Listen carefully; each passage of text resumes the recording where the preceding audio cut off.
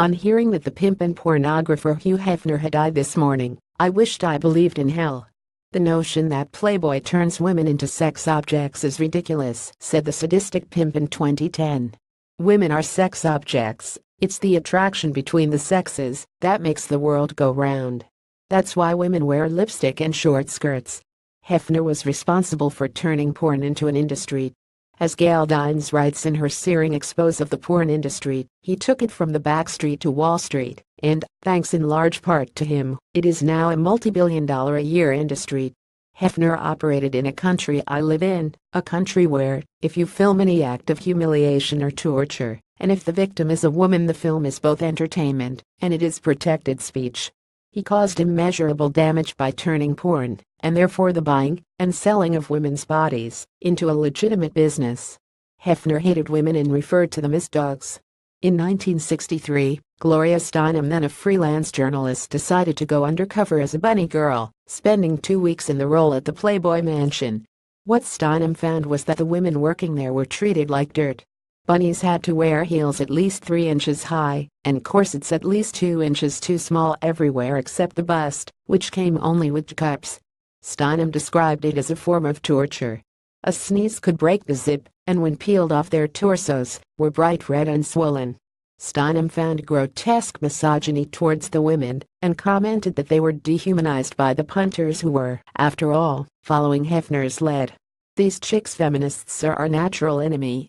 It is time to do battle with them, wrote Hefner in a secret memo leaked to feminists by secretaries at Playboy.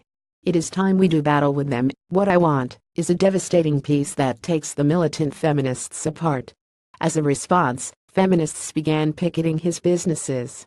Admitting that he could only orgasm by masturbating to pornography, Hefner was a sexual predator. The young women who worked at the Playboy Mansion have spoken of their disgust in having sex with him, but said it was part of the unspoken rules. It was almost as if we had to do it in return for all the things we had, said one.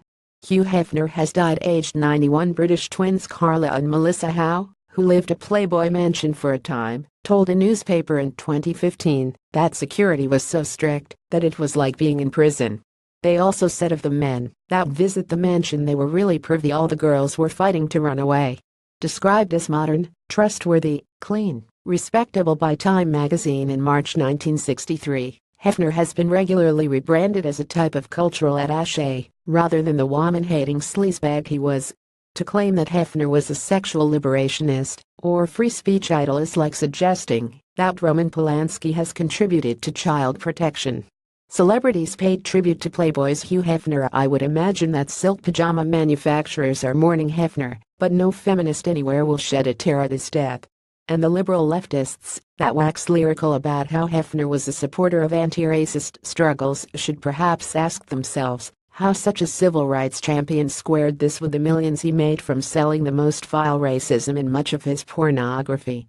As I was writing this, a flagship news program asked if I would take part this evening in an item in Hefner's legacy. We're looking to discuss whether he was a force for good or bad. Did Hefner revolutionize feminine sexuality, or encourage the degradation of women by constructing them merely as objects of desire? Now he is dead. I would imagine the scores of women he abused will come forward and force his liberal supporters to see him for what he really was, sexist scum of the lowest order. Reuse content.